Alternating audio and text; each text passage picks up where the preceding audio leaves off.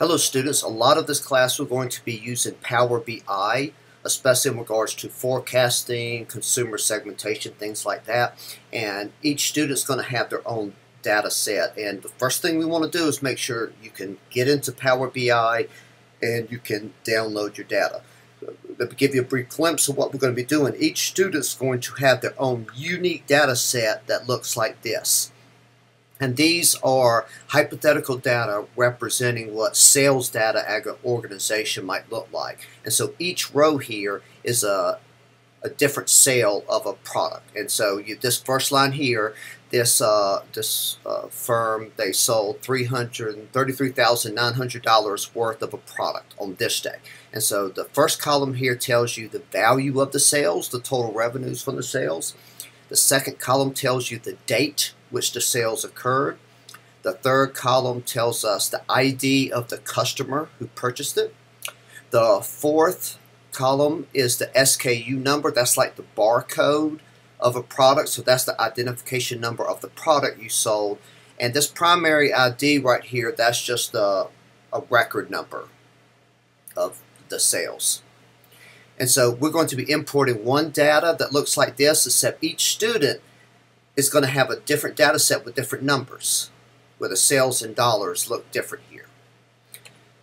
You'll also be importing another set of data. Now this data set is going to be the same for everyone, and this is information about the customer. So in the first, there's a different row for each customer, and the first column tells us the customer ID, and that customer ID should match one of the customer IDs here. So it tells us the customer ID, their zip code, latitude, longitude, everything about where they're located, things like that.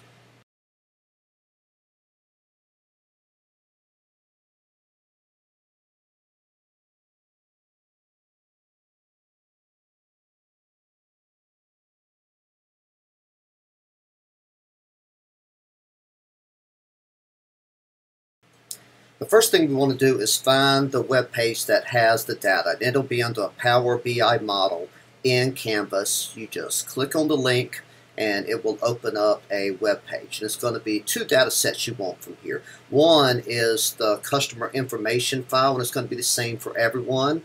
And so you just find the link for that and go ahead and download it. It's going to be a CSV file, the cususe, like the customer use.csv. And then you want to find the sales data unique to you. So now what you want to do is find your name. If you were Brady By, you click on that, but this is me, Bailey Norwood, and so I'm going to click on Bailey Norwood, and it's going to open up the data. Now, that's not how I want it, so I'm going to back up and download it by right-clicking on that link and saving link as. And then I want to make sure I save it under my downloads folder. And I'm going to save it there. Now do notice that your file name will be different. For instance, if Brady By goes to click their link, the name of their file is going to be sales and then some digits there, an identification number. So your file name will be different.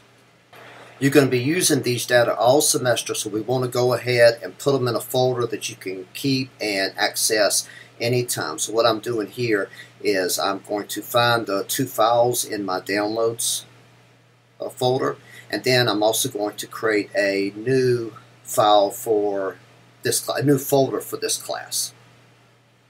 So I'm just going to call it AGEC 4223 for the name of the class, and in there I'm going to paste both of those data sets that I downloaded. And whenever I do work in Power BI and I make a Power BI file, I'm also going to keep it in that folder. And now I'm going to go ahead and open Power BI. Now remember, Power BI can only work on PC, so if you have a Mac, you'll have to go to a computer lab or something. And I'll have okay, so I'm opening up Power BI here. And first thing I'm going to do is I'm going to go ahead and give it a file name. I'm going to save it. I'm going to save it every time I do something new in it. And these are in this exercise, I'm mainly just going to be reading in data. So I'm going to go to my class folder. I'm just going to call this read data. All right, and so I've started the new Power BI file, and now I'm going to go and start importing data. Now notice one data file is a text file, TXT, and another one is a CSV file. And so I'm going to get data, go to text CSV, and I'm going to go ahead and get my sales data first. And this is a very large data set. It has over 300,000 rows, and you could do some transformations here, but we're just going to go ahead and load everything. And it's going to take a little while to load. And so you can see it loaded it right there, and then that's the reports where you make graphs, but right here is where you actually look at the data. So we're going to take a peek at the data real quick, and here we are. And so notice the first column has the amount of sales, the second column has the date of the sales, and the third column has the customer ID of who bought it, the fourth is the SKU of the product, the barcode, and the fifth is just the record indicator. Notice here we have 385,439 rows, so it is a big data set.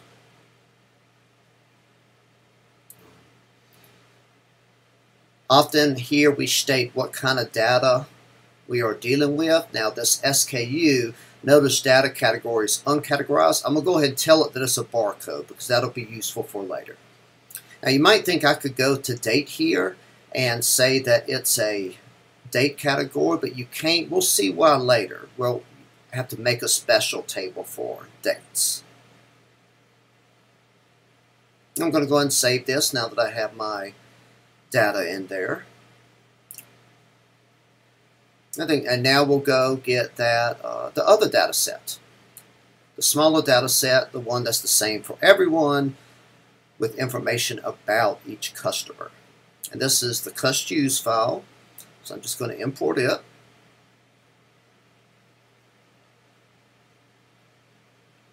And you see here I could decide which columns not to use and stuff, but I'm going to go ahead and just load it all, and now I have another table of data here.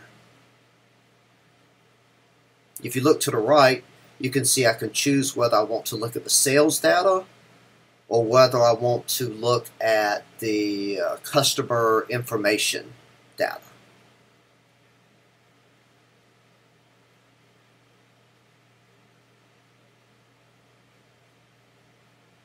And notice you can expand it to look at all the different variable names or fields for each file. Now notice both data sets have this same field called customer ID, and they both refer to the same pool of customers.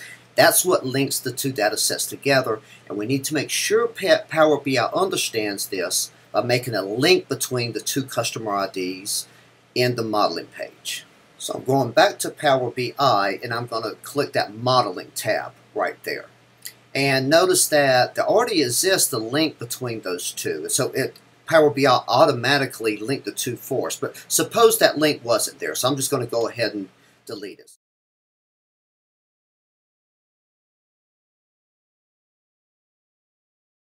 Suppose you go to the modeling page, and this is what you see. All you need to do is drag one consumer ID up to the other one, and that tells Power ID that those refer to the same people, and you now have a link between the two data sets. Okay, now I want you to look at something. It's showing me an error here. Look closely, see if you can find that error. It's kind of hidden in there, so look really, really closely. Sorry about that. I was just kind of scared you were falling asleep. Now let's go ahead and make one figure here. Let's make a bar chart showing the total sales of each SKU throughout all the data. So I just click that bar chart area. I'm going to expand it. And now this is like a pivot table, the way this works here. And I know on my y-axis, I want the SKUs, the ID of the product, and then I want on the x-axis the total sales, the sum of sales and dollars, and it gives it to me right there, nice and neat. And so it's going to be 50 SKU there, and it's going to show me the total sum of sales by SKU. Notice that you can go up here and you can see it as a table if you want to see the raw numbers there. But also we can, if we want to export the table, we can do that as well. To export the table of data, we just go up there and click and export data. And we can export it as a CSV file, and so we're going to go ahead and save that. And then I'm going to go over to Windows Explorer and open it up just to make sure that it did it right and to show you how it works. So there's the new file we just created. And yeah, so you can get just the data you want, export it, and do more things with it if you want. Now, of course, when you crunch these numbers using your unique data set, you're not going to get the exact same numbers that you see on the screen here. They're going to be similar, but it's not going to be exactly the same because your data is different from my data and everybody else's data. Well, that is all for now. So what I want you to do is repeat what I just did using your unique sales data and save that Power BI file, as you're going to be using that data, your unique sales data, for all your Power BI assignments.